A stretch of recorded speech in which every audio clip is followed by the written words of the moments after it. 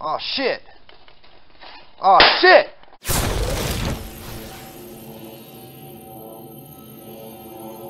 What's going on, guys? So, check this out, right? My alarm clock broke, so what I'm going to attempt to do is fix it. Now, I know that sounds kind of cheesy or corny or whatnot, but we're going to try to fix it with our own power supply. Here is the old radio. I went ahead and took the screws out of it and popped it open.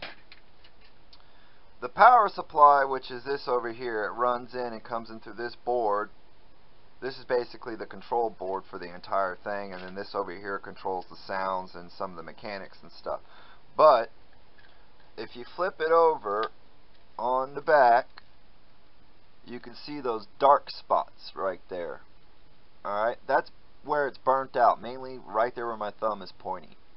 So what I'm going to try to do is bypass it. The power from the cord runs in, it gets picked up by the transformer, and then all these capacitors step it down. So it comes in as 120 volts, and then it gets stepped down a couple times to probably 12 volts, and then it looks like it gets stepped down again to 5 volts. And then over here, this is just a big mess. I mean, all the capacitors are bent and twisted and everything. So that's what we're going to try to do. We're going to try to put one of our own power supplies in it. Now let's go over here real quick and see if I can't find a power supply. Yep, okay, so that's what we need right there. Alright, so I'm going to try to take one of these, or I could probably just try to fix it. I'm not sure. We're going to open it up and find out what to do. So just stick with me for a second and we'll go from there.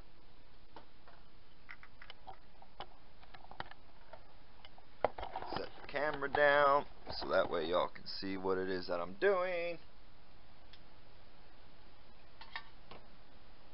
Alrighty, got flux. Take a little solder. Take this, and I'm going to try to put that capacitor on there.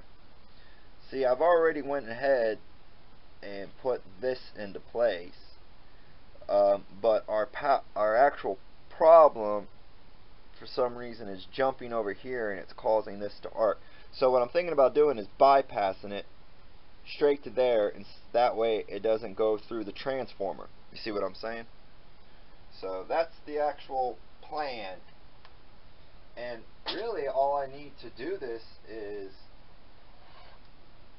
like one little cable or one little wire should be enough. Alright, so I got my wire here. I'm going to snip it. Snip it. Snip it. Ah. There it goes. Snipped. Alright, and then what you're going to do is just give it a little twist. Like so. Alright, now I have zero idea, honestly, I have zero idea if this is even going to work. Basically, I'm just kind of bored. What the hell I do with the solder? Oh, it fell. Basically, I'm bored right now, and this is what we're trying to achieve. So let's just put a little solder on it.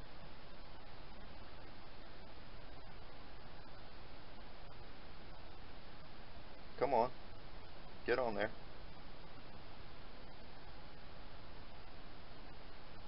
Just need a little bit, alright. Okay, so let's see here, let's get this attached here. Just need it to get kinda hot. Come on.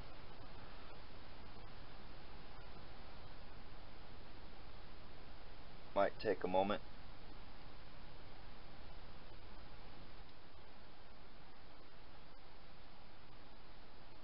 No? What the hell is going on? Oh, it's not hot enough. Well, that figures. Okay, so Salta.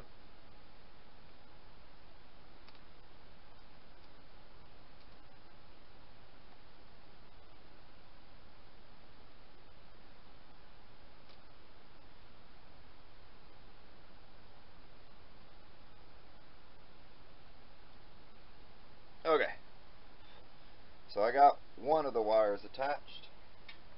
Let's go ahead and we're gonna see here. We're gonna take yellow. So I have blue for positive and yellow for negative. So we're gonna come over here, clip a yellow wire. Wait a minute. There we go. Give us a nice little pull. So that's really all we need, is just a little pull. And then we'll be good. And then I'll go ahead and get the other side going. So just need a little. Perfect. Got it. Okay, so now since I got my two leads soldered on right there, as y'all can see, I'm going to go ahead and try to bridge them over to this side. And then I'm going to take it outside and plug it in and see if it works, because it could catch fire. And if it catches fire in my room, that is not good. So that's what I'm going to do. I'm going to go ahead and attach this wire to the... I'm skipping the transformer and going straight to the lead, which is basically what I'm trying to do. So I'll just set the camera back down.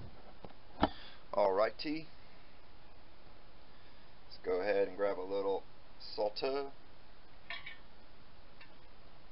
Usually you're supposed to wet your sponge. I don't really care for all that right now. Okay, so let's see here. That's where it comes in, and the green line runs there to the transformer, and then the transformer reconnects to the other side of the PCB. So that's what we want right there. Is that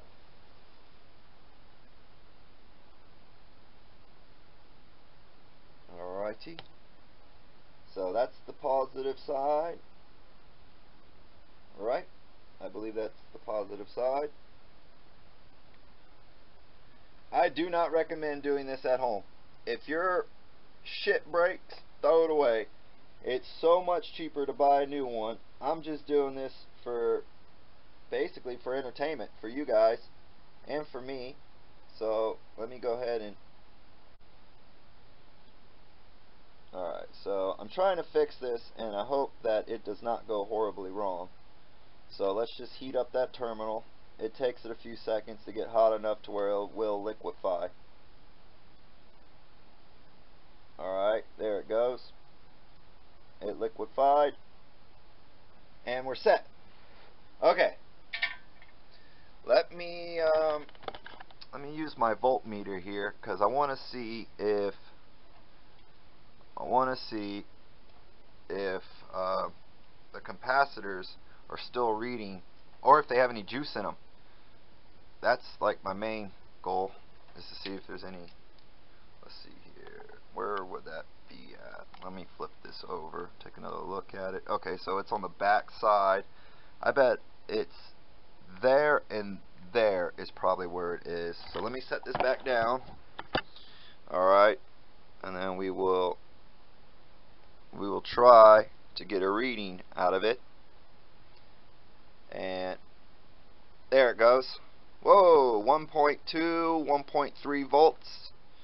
That's not too bad. And then this is where the other capacitor is soldered into the board.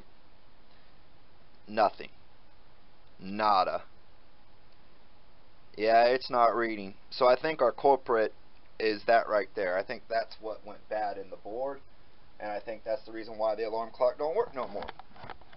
So I went ahead and soldered this, I think it's a 1000 ohm resistor, to bridge the two capacitors. So basically what I'm trying to do is, when the power runs in, okay, it goes to the transformer, and then the transformer, see, that's the front lead to the transformer, and that's the back lead to the transformer. So when the power comes in, it runs through the transformer, goes over, and then goes into the board, and then the board steps it down and distributes it as necessary. Well, with that power capacitor being out, if you look at the way the board is laid out, all the little grooves and channels, they actually tell you where everything is ran and what touches what. So what I tried to do was bypass the power and go straight to the board. So we're going to skip the transformer, and then with this ohm resistor, has to be on the positive side. Resistors always go on the positive, if I remember correctly, to bypass the channel. So this one, I figured either this one was bad or this one's bad. But either way, if I run the net into the channel, then it should hold. It should hold. I mean, we're not talking about very much. I mean, the only thing is that these are 30 or 29 log wire, so I don't think it's going to hold 120 volts being pumped through it. That's why we're going to take this shit outside. So, yes. Alright, so I went ahead and did what I wanted to do. So, all I got to do now is get this to sit back into place. Alright. Put this back on and take it outside and see what happens. What's up, guys? What's up? So we are in my garage right now, and I went ahead and got it hooked up, and I have the power cord running, and all I'm going to do is plug it in and see what happens. I finished the build, guys, and it runs great. That's for another video. And then look, I got 2 more bike frames that I'm going to put those motors on, and we're going to try and see what happens then. So, alright, without further ado, shit. Oh shit. Oh shit. Oh no. Oh crap. Woo! Shit, that wasn't good. Oh my god, look at it. Oh man, I blew the whole back end apart and everything. Oh man, look how foggy my garage is. Oh shit. Damn. Look at the cord, it's black. Oh man, it's hot. Oh god. Them screws I put in it, where the hell did they go? Oh man, this right here was a failed attempt. Oh well, I guess that's why we shouldn't do these things, guys. Oh well. So I'm gonna clean up this mess, and I hope you guys enjoyed it. If you're new to my channel, give me a thumbs up, give me a like, and subscribe, and I will bring more videos like this to you guys, hopefully. Yeah, thanks for watching. As always, y'all be cool. Peace.